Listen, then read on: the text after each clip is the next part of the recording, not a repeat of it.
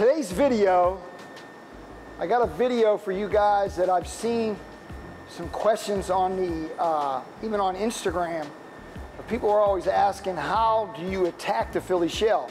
Because there's a lot of videos on Philly shell and defense and how to use the Philly shell. But today I'm going to show you one way how you can attack the shoulder roll Philly shell defense. Okay? So if I'm boxing Danny and I'm going to be the guy that's using the Philly shell. So if I'm predominantly in a Philly shell position, okay, and I'm in this position, and he starts to throw. This is off of when a guy. This is just one way. It's just one way to attack it, okay? So there's a ton of ways to attack it, and I will go over a lot of other ways, okay? A lot of things that you can do against the Philly shell. But a lot of times, you know, a guy can be in this position. He'll roll with the right hand. You throw a right hand, or you throw a 1-2. He catches a jab. He rolls with the right hand. Right. He catches a jab. He rolls with the right hand. Okay. He's in this position. He catches the jab. He rolls the right hand, and then he'll come back with his own right hand. Okay. So he's catching the jab. He's rolling the right hand, and he comes back with a right hand. Okay. Catch a jab, roll the right hand, come back with the right hand. So now, I'm catching his jab, I'm rolling with his right hand. So what he can do, he starts to see what I do. A lot of times, you know, a guy will roll the shot, and of course, he doesn't just stay there. He'll come back to his position. In other words, jab, throw the right hand, he rolls, and then he comes back. So now what he could try to do is he throws, the first time he throws a 1-2 at me, okay? Then the next time he throws a jab, and he fakes the right hand and then throws the right hand.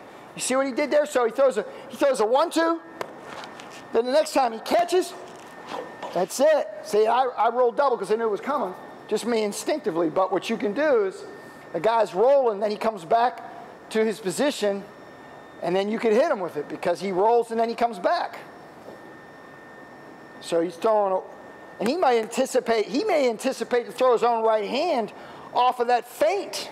And then he's going to run right into the right hand. So what we're doing, if you didn't catch what we're doing, he's feinting the right hand. So the first time he throws the 1-2, that's what I did. Okay, do it again. I catch the jab and I roll with the right hand. Go slow so they see. Catch a jab, roll with the right hand. Okay. So then the next time he throws the jab, he feints the right hand, and maybe I think I'm going to come back with the right hand. He hits me with the right hand, nails me.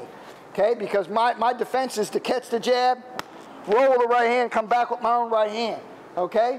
Now, so you're catching the jab, roll, come back with the right hand. So now the next time, catch, feint the right hand, boom!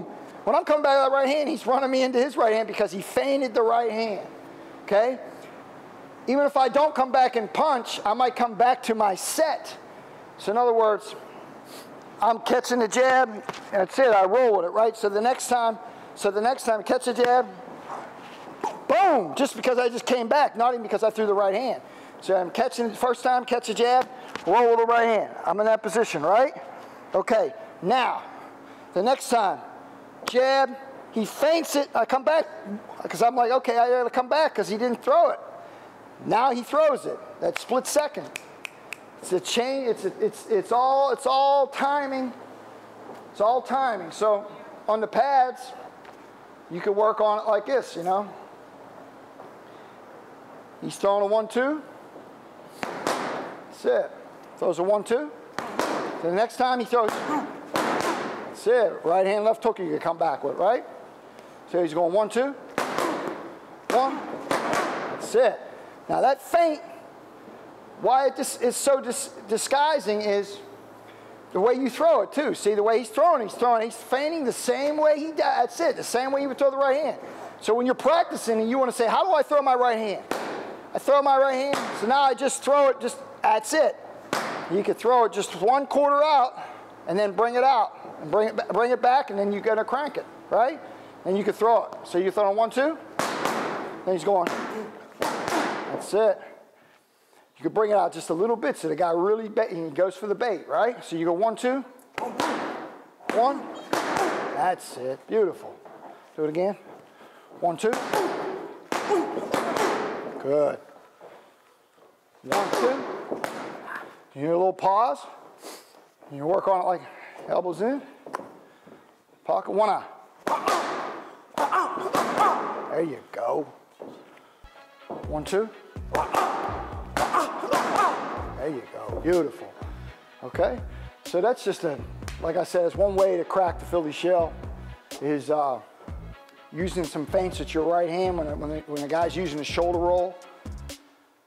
When he's shoulder rolling your right hand, you throw a good 1, 2 or right hand and you keep on getting caught with a right hand. Well, if he's catching you with the right hand off your right hand, start feinting your right hand. And then throw your right hand and he might run right into it because he's coming instinctively, he keeps coming back with that and hitting you with the right hand. The next time that when you feint it, he could be rolling and coming back with the right hand and now you're coming with your right hand, you're gonna crack him. So that's just a really good way to crack the Philly shell. Like I said, I'll be coming out with some other ways to really deal with it when you have a guy predominantly in one position. That's why I always feel like, you know, that's one component is the Philly shell. And even Floyd Mayweather, who used it tremendous, but he would mix it up. He knew how to disguise it.